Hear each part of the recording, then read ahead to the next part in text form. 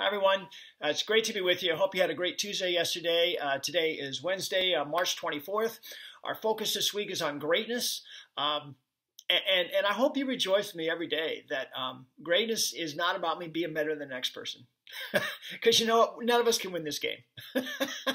And we soon play in a place where we're defeated because we just can't achieve that. And yet, like a knee-jerk reaction, we measure greatness with how we compare to others. And Jesus teaches us, no, each and every one of us can be great in him. And he redefines greatness for us. And he shows us how we can do that by, in a sense, letting him be our pattern for living. As he served us, we serve others. And the least of these in our lives, with a cup of water, we can do this. And this is what greatness looks like. That's what we're looking at this week. And what a wonderful gift this is to us in our lives, where we never feel like we're where we should be, where we always tend to compare ourselves to others. We're not as good. We're not as, we don't have whatever it might be. And Jesus comes along and says, no, this is what greatness is. And so we're beginning now chapter 10.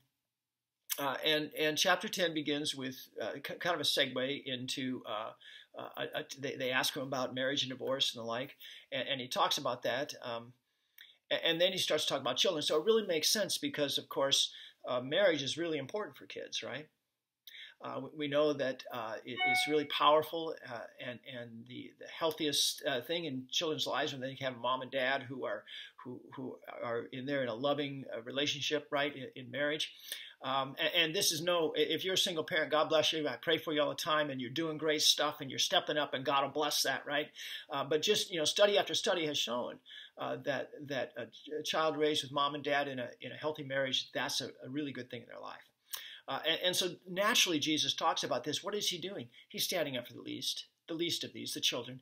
And then it flows into another section with children. 3 times in this chapter, right? Jesus talks about children and holds up children and serving children. What are they? They in a sense, they are the essence of the least of these, the ones that don't have power, the ones who can't stand up for themselves. And they are, in a sense, embody everyone who fits that description in our lives, whoever they may be at any time. And so it segues into this. Here we go. People were bringing little children to Jesus to have him touch them, but the disciples rebuked them. Hadn't they been listening? You see how hard it is to get this idea of greatness? We kind of push away the least of these. We don't have time for them. We want to go with the important things and the important people. And so the disciples were rebuking the children. Get out of here, man. You're not important. Who are you? See? And I love this. When Jesus saw this, he was indignant. I don't know whether that word is ever used of Jesus anywhere else. Indignant. He was kind of ticked off, right? What are you talking about? Don't you see what I've been teaching you? This is what the kingdom's all about, Giving a cup of water to the least of these children. And so then what does Jesus do? He said to them, let the little children come to me and do not hinder them, for the kingdom of God belongs to such as these. I tell you the truth, anyone who will not receive the kingdom of God like a little child will never enter it. You ever notice that the least in this world are so much more open to the good news of Jesus than those who are considered the greatest in this world? It's kind of interesting, and so Jesus is saying, don't discount the least, because many in his kingdom will come from those who we consider the least. And then he took the children in his arms, put his hands on them, and blessed them. This was the cup of water that he gave them, his blessing. Do you see the example he's giving his disciples? Again, this is the 3rd time in a chapter and a half, right? And he's showing them what it looks like. And in a sense, he's calling them out. And what's interesting, this chapter then segues into a piece where this rich young man comes up and well, let me read this to you. He says, good teacher, what must I do to inherit eternal life? And really what he's saying is, how can I be great enough to earn eternal life. That's what he's saying here. And Jesus mentions all those commandments that has to do with relationship. Not the first 3 that has to do with relationship with God, but the last 7 that has to do with relationship and living in love and relationship with those around us. Giving cups of cold water to our neighbor, right? And this guy said, well, I've done all of that since my youth, right? I'm good, if that's all greatness is. And Jesus said, okay, just sell everything you have, give it to the poor, the least of these, and then come follow me.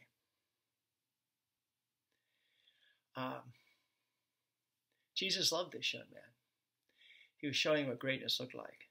Now, Jesus isn't calling all of us to be paupers, right? But he's certainly calling us to use everything we have for his kingdom. And the stories he told of money and riches, like the guy that had this great crop, and he said, what do I do? I got so much, so he built more barns. And instead of being loving and giving cups of cold water around him, he said, I'm going to build more barns. And he was called a fool because that night he died. And so that's a whole nother week subject, right? Probably a month subject, but the idea of how we use our money to give cups of water to people, right? Spiritually in the mission of the kingdom, as well as physically as we love others in his name. So this was a discussion, see? And then right after Jesus got done with this, and he said how hard it is for the rich to enter the kingdom of God. And of course, the disciples didn't understand that either, because they thought, well, the rich must be blessed by God. But Jesus was saying, no, what's the greatest in the kingdom?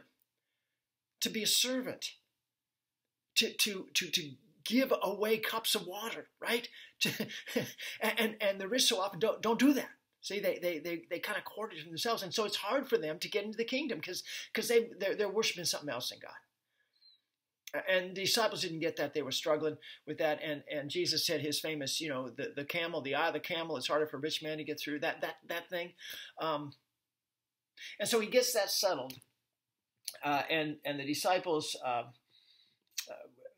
said, well, who can be saved then? And he said, with God, everything is possible. Right, so all of us have a tough time with this, and as God's Spirit touches our heart, we receive what it means to be great, and we live in that. But this closes with this. Peter speaks up and he says, "We have left everything to follow you." So we're great then, right? This guy that you said to give away everything to be great, we did it. And so we're great. And Jesus said immediately, I tell you the truth, no one who has left home or brothers or sisters or mother or children or fields for me in the gospel will fail to receive 100 times as much in the present age than in the age to come. And so Peter is beginning to catch on, but now it's about me. Look what we did again, huh? And Jesus again yanks his chain and says, nah, Peter, you're not getting it here. It's not a comparison with the other person, how much you did. Because God is going to take care of you. Peter, just live by faith, knowing that everything is yours, right? Seek first the kingdom of God, and all these things will be given to you. So knowing that you have everything in me, Peter, you can live in greatness. You can live for the least of these. You can live whatever it looks like, soothing them with cups of water, whatever that looks like in your life. Let's pray. Father, this was a lot of stuff today. And yet again, in your Son Jesus, you held up children for us, the least of these. And you held up the idea that greatness comes in service. And you empower us to do that, Lord, as you remind us that in you we have all things. So we pray, Lord, that we might live in that joy, that we can be great in you because we can be certain that we have all things in you, our greatest servant. Pray in your name. Amen. All right, we'll see you tomorrow. May God be with you. Bye-bye.